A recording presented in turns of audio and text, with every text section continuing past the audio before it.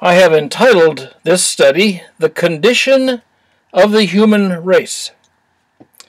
And I know that's a very broad subject, and it's going to need to be broken down and clarified. For example, I'm not addressing the physical condition of the human race, even though that might enter into the discussion. I'm not addressing the social condition of the human race, nor am I addressing the economic condition of the human race. I'm not addressing the ecological condition of the human race, and I'm not going to be dealing with global warming or the effect of the ozone because of greenhouse and industrial gases. I'm not addressing the political condition of the human race, particularly as we approach another election here in the United States. And I'm not addressing the religious condition of the human race, for that is a real mess. My objective is primarily to consider the spiritual condition of the human race. And so the purpose of this study is to consider the condition of human beings in or as a result of the actions of Adam and Eve in the Garden of Eden, the event that's recorded in Genesis chapter 3 that we typically refer to as the fall of man into sin.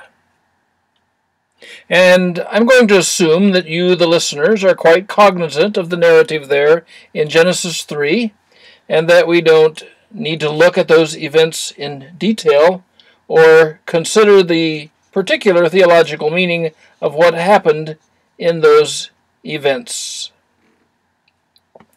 Instead of looking at the specifics of the events in Genesis 3, I intend to consider the general extended consequences of the fall of man into sin, and how those consequences were extended to the human race as a whole.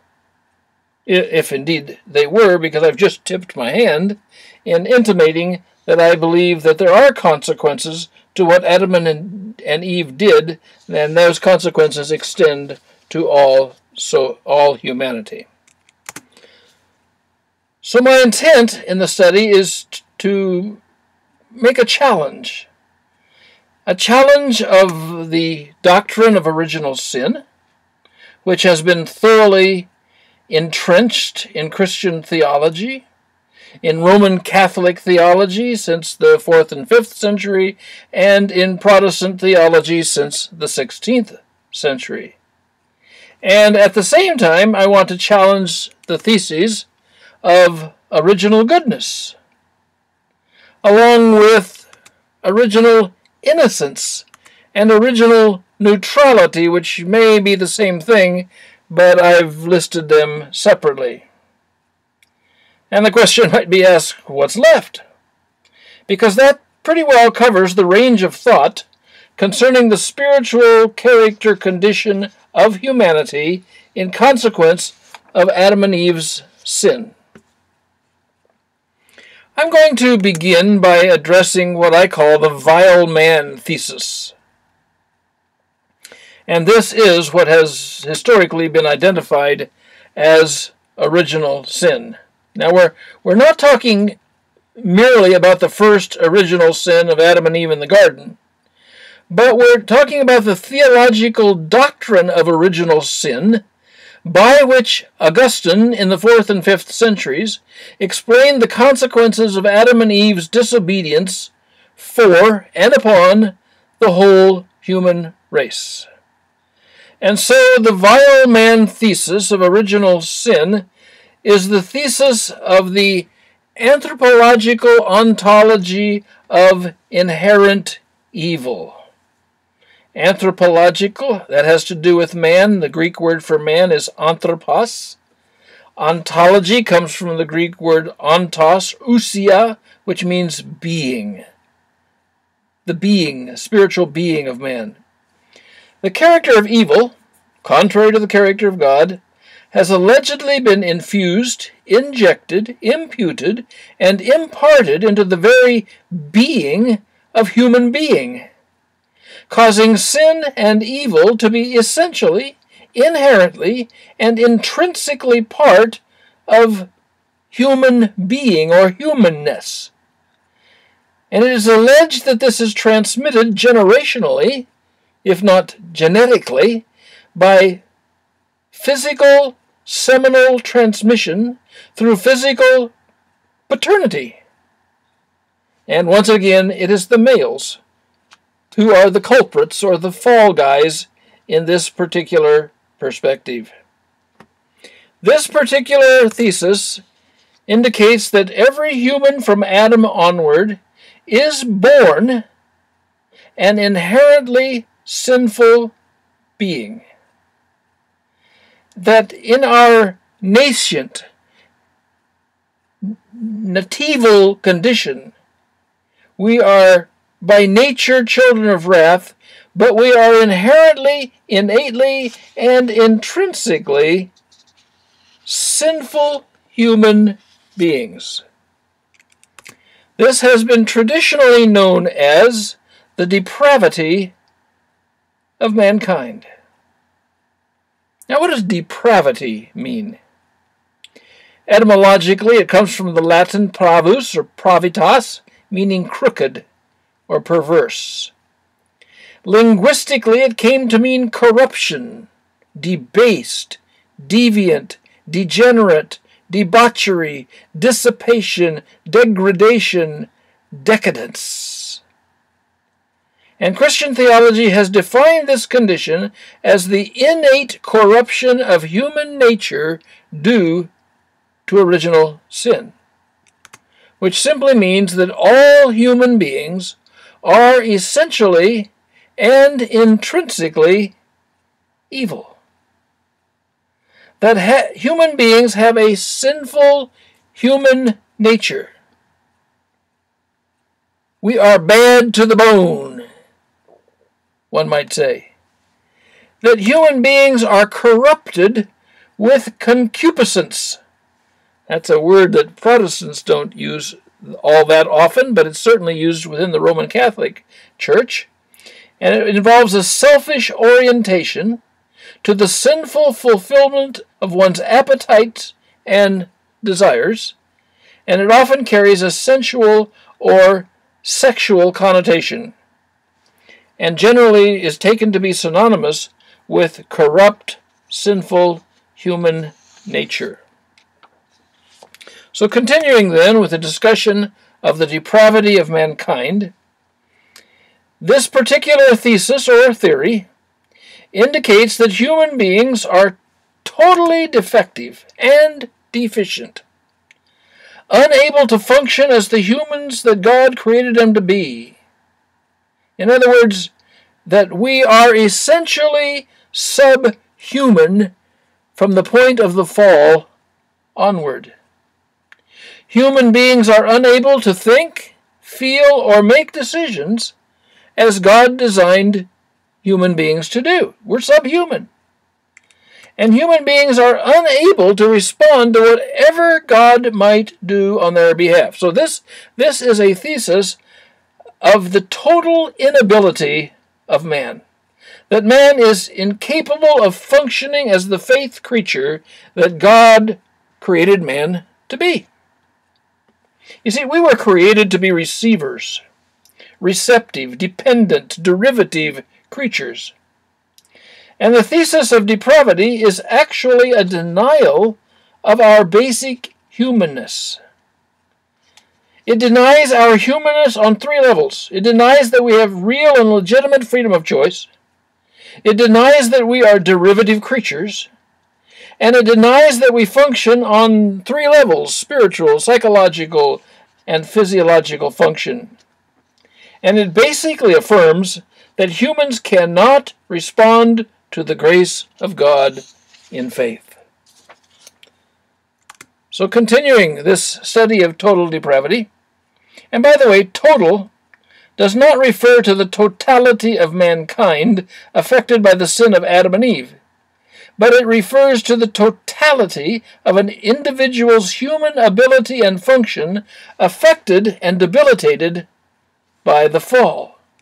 So the thesis of total depravity indicates that it affects the totality of human ability and function, and therefore indicates that human beings are debased, deviant, despicable, devilish, diseased with sin, disgusting, and damned. Oh, we could add a few more D words: degraded, debaucherous, decadent, almost to the point of being human devils who can only produce evil and sin. And it is often indicated in the teaching of total depravity that this human condition is irreversible. That's right. Irreversible. Can't be changed. Now, there are variations within the Augustinian Calvinist camp about whether depravity is irreversible, but the purists, the hardliners, often indicate that the depraved human condition is irreversible. It's as if they are saying, once depraved, always depraved. If depravity has infected the essential nature of our humanity, our humanness, there is no spiritual fix or restoration that can remedy our human degradation. So let's look at what we've called the Augustinian Calvinist perspective of the human condition, and we're talking about the spiritual condition of man. It began with Augustine of Hippo back in the 4th and 5th centuries, and of course was continued by John Calvin. And the thesis is that even though an individual should be one of God's arbitrarily chosen elect, they will always retain a wicked heart, and they will remain merely sinners saved by grace. In other words, that condition is irreversible. Well, that's one perspective on the spiritual condition of the human race. But let's switch to another and take a look at that perspective. And now we're going to look at the idea of human potential as the thesis of the human condition. This is the antithesis of the vile man thesis of original sin and total depravity. Now, there are variations of perspective on the condition of the human race, even within this category of human potential. There are some who indicate that there is a sense of original goodness of character within all men, that mankind is essentially and inherently good. Instead of the vile man thesis, we could call this the good man premise, or the innocent man premise. And in this particular perspective, the condition of each individual can go either way, to good or to evil, based on a person's free will. And this particular human potential idea often involves original innocence and original neutrality, that we're not oriented toward good or evil in any sense, but that every man has the unlimited freedom and potential to be all that he can be. I guess that means that any person could actually be Jesus, could be perfect, if he just put his mind to it and was resolutely committed to such. So what we're looking at under this idea is that of the humanistic premise, which indicates that human nature is a blank slate, a tabula rasa. And the sin of Adam and Eve in the Garden of Eden had no ongoing effect on humanity as a whole. No continuing, extended, comprehensive effect on human beings. They oftentimes will use Deuteronomy 24:16, saying that the guilt and condemnation cannot be transferred across the generations. This seems in Deuteronomy to apply to capital punishment rather than the extension of consequences of Adamic sin. Part of the thesis of the humanistic premise is what they call the free will of man. And this often ends up being a deification of human reason and volition. They even use terms like the sovereign will of man. And their thesis is that human beings can self-determine what they want to be and how they want to function. That human beings can self-generate their own self-chosen character, either good or evil, sinfulness or righteousness. Now I recall that the serpent, Satan, in the Garden of Eden suggested that man could be like God. And it is true, I believe, that God does have absolute free will. He self-determines what he's going to do, always in the context of who he is, his own character, because he does what he does because he is who he is. And the omnipotent Almighty God, he alone has the inherent divine power to implement and self-generate that which he has self-determined to enact by his own grace, the implementation of his character. And that, I believe, is a true understanding of free will, self-determination, self-generation. But humanity does not have the inherent character to self-determine like God does, nor do we have the inherent power to self-generate and implement such character in action. So I don't believe man has free will in the sense that God has free will. I do believe that a degree of self-determination is a part of our humanness. We're going to call that freedom of choice. I do believe that we are, in one sense, self-determinative creatures because God made us choosing creatures. And what we're now discussing is often referred to as the humanistic or Pelagian perspective of the human condition. And I must say that sometimes this premise is quite popularly accepted in Christian circles, that all human beings, and we'll go back here to Pelagius, he's the one that is often thought to have brought this idea into prominence in his debates against Augustine.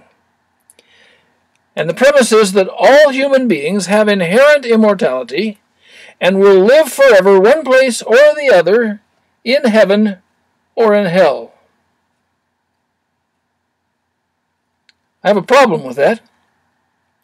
1 Timothy 6:16 says God alone possesses immortality. And 2 Timothy 1:10, it says Christ Jesus abolished death and brought life and immortality to light through the gospel. But they go on to say that by the inherent freedom and potential of self-determination, every human being will choose his own destiny. Let me just make a few more comments while we're here about Pelagius. He lived from 354 to 418 A.D. He was a British monk and moralist who later moved to Rome and challenged Augustine. He opposed Augustine's doctrine of predestination. He argued for the free will of man. And vehement contention and conflict is indicated in their writings between Augustine and Pelagius, and their contrary opinions have existed down through Christian thought. So what we've done so far is to consider two contrasting perspectives of the human condition after and in consequence of Adam's sin. Philosophically, we might indicate that these are determinism versus humanism, or theologically, they are Augustinianism versus Pelagianism. What's your preference? Do you have one? Or we might say, is there another alternative? Or perhaps a modified version of one of these positions or the other? And if so, how would you explain that alternative perspective? Well, I want to move on to how I would explain that alternative perspective, and I call it the Derivative Man Thesis. You see, divine determinism and humanism, Augustinianism and Pelagianism both base their systems on anthropological ontology. The being of man is in his humanness. But I am advocating that the ultimate being of man is not in his humanness, but has to do with a pneumatological spiritual ontology. That the ontology, the being of mankind, can be based on spiritual condition rather than on a natural and physical condition of humanity.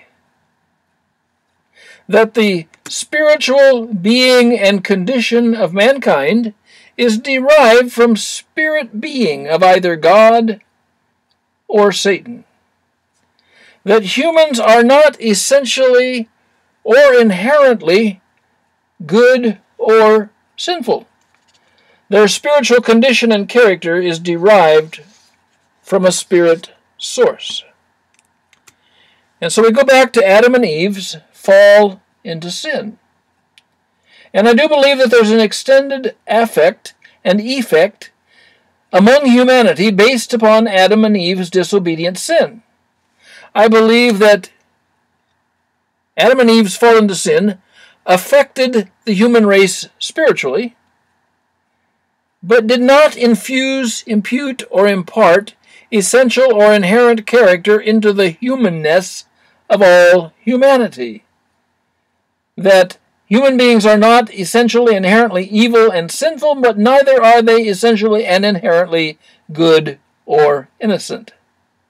Because I do believe that Adam and Eve's fall into sin effected what we can call an original spirit identification and spirit union for all descendants of the original couple.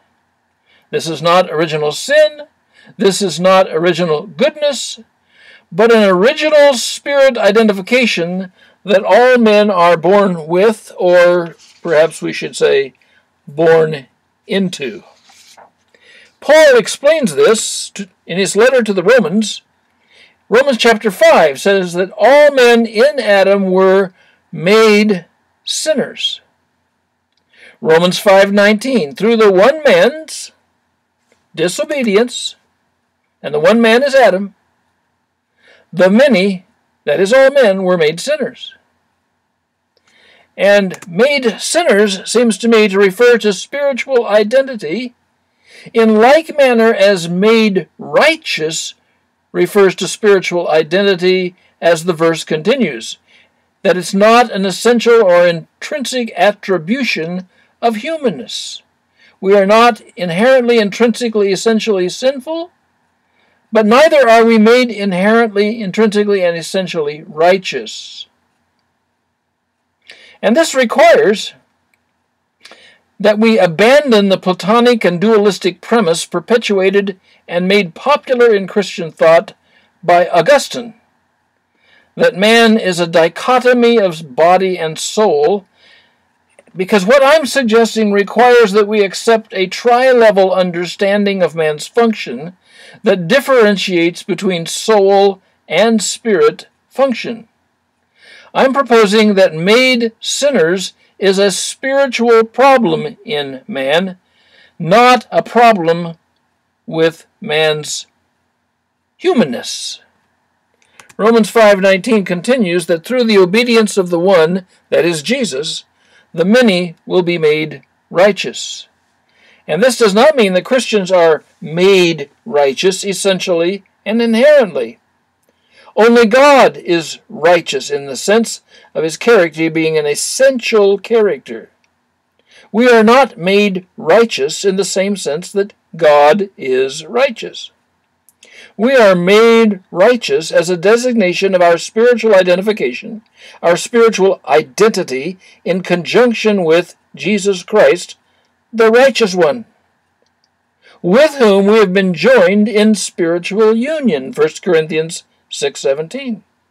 And our spiritual identity is that of righteous ones, even holy ones, by the derived righteousness of Jesus' character, by the derived holiness of his character as he lives in us. It's not essential or intrinsic to our being human. So instead of an inherent or intrinsic nature of man, I'm saying that human beings are not cursed with an inherent sinful human nature, nor are they blessed with an essential nature of goodness or human potential. I'm saying that the spiritual nature of man is identified by the nature of the spiritual personage who dwells within his spirit. And this is a derived spiritual nature. Now I must point out that nature is a very ambiguous word in the English language, and its meanings are all over the map. We hear people speak of Mother Nature. We find nature being used of the natural cosmos and universe, nature versus nurture in the field of psychology, and Einstein even indicated that nature was his God. I would like to limit my use of the word nature to use it in reference to the spiritual condition of humanity. And I think that's how the New Covenant literature uses nature and the Greek word phusis. The New Testament does not speak of a person having two natures simultaneously, as some Christians have taught. The New Testament does not refer to an old sinful nature, that would be the Greek phrase palaios phusis, nor does it ever refer to a new nature, that would be the Greek phrase kainos phusis. It does, however, seem to indicate that in our unregenerate spiritual condition we were by nature, phusis, children of wrath, Ephesians 2:3. And in our regenerate spiritual condition we are partakers of the divine phusis, nature, 2 Peter 1:4.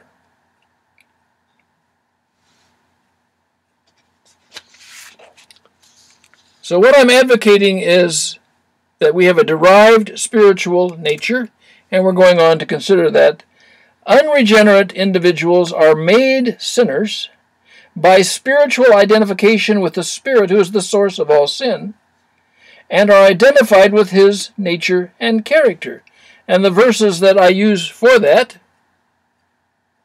expression are Ephesians 2:2, the Spirit that works in the sons of disobedience, and Ephesians 2:3, we are by nature children of wrath. Regenerate individuals, on the other hand, are made righteous by spiritual identification with the Spirit of Christ, and are identified with his nature and character. We are partakers of the divine nature, 2 Peter 1:4. We are Christ ones. We are Christians. We are saints. We are children of God, sons of God, holy, righteous, perfect.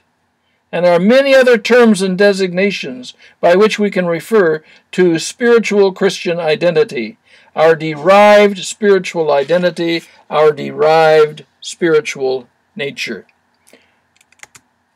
But we must also consider the spiritual death of all mankind in Adam.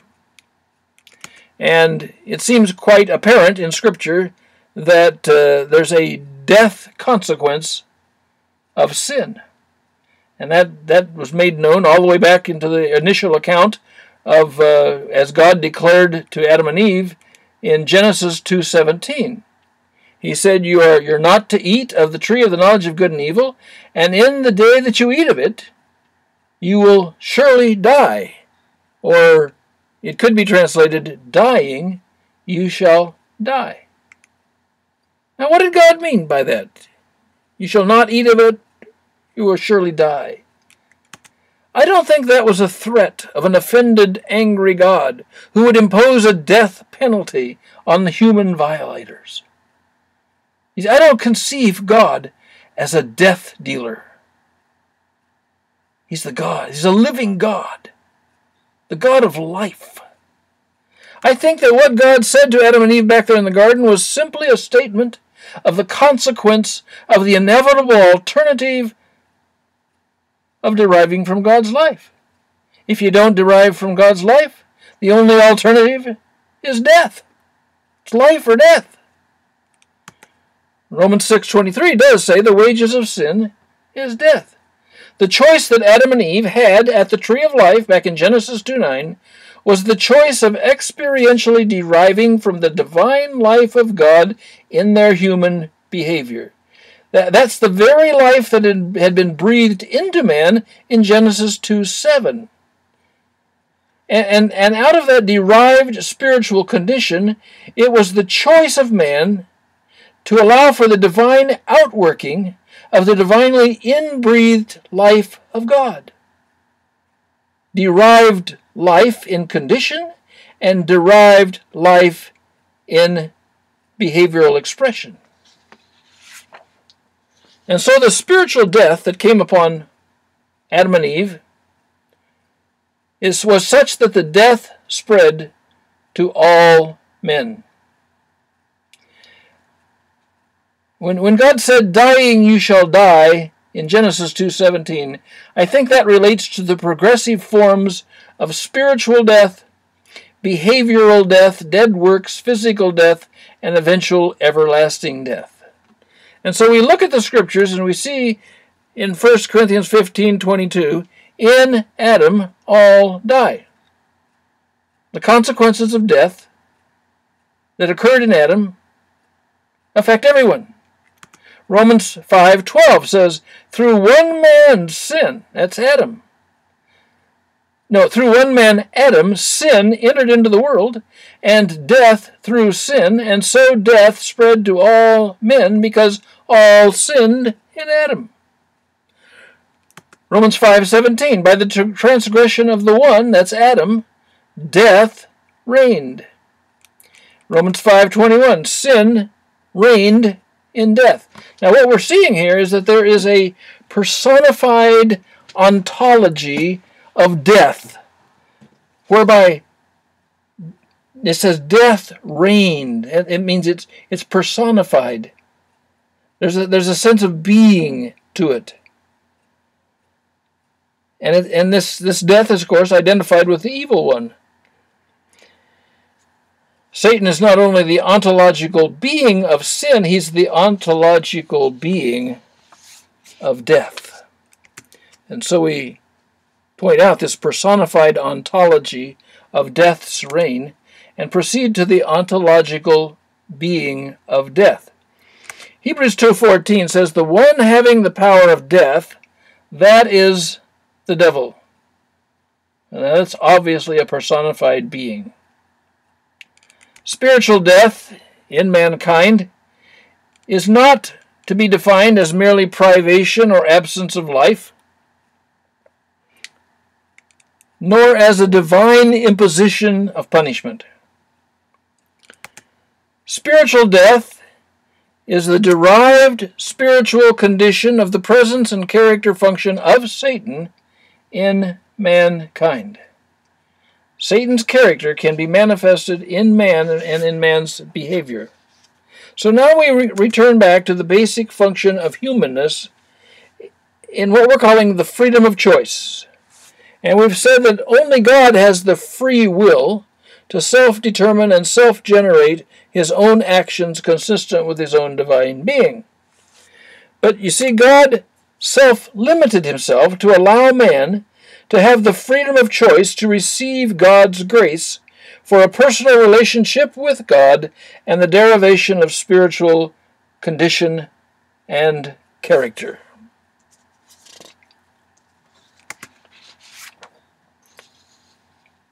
Previously, in our discussion of Pelagianism and humanism, we referred to the premise of the inherent immortality of mankind. But in what I'm calling the Derivative Man Thesis, I explain the derived destiny of mankind as derived immortality or destruction. See, there is a human freedom of choice. The receptivity of God's activity allows for derived spiritual identity that extends to a derived spiritual destiny.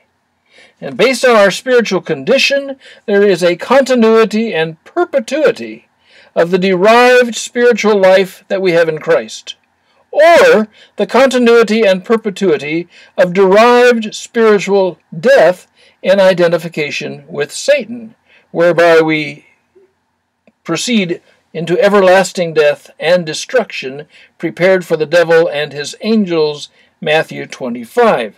So what I'm saying is that there's a spiritual identification with Christ that leads to heaven, and there's a spiritual identification with Satan that leads to hell.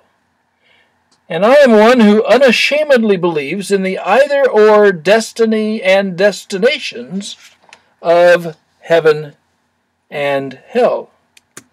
So the Derivative Man Thesis that I am proposing as a viable explanation of the condition of humanity, this thesis agrees with the Augustinian Calvinist premise that Adam's fall affected the entire human race, but disagrees that it effected essential sinfulness in man.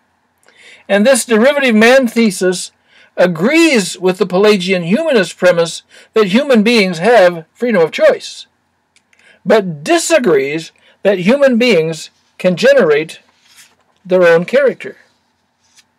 So what I'm saying is that the Derivative Man Thesis is my proposal for a different perspective of the effect of Adam and Eve's action on the spiritual condition of the human race.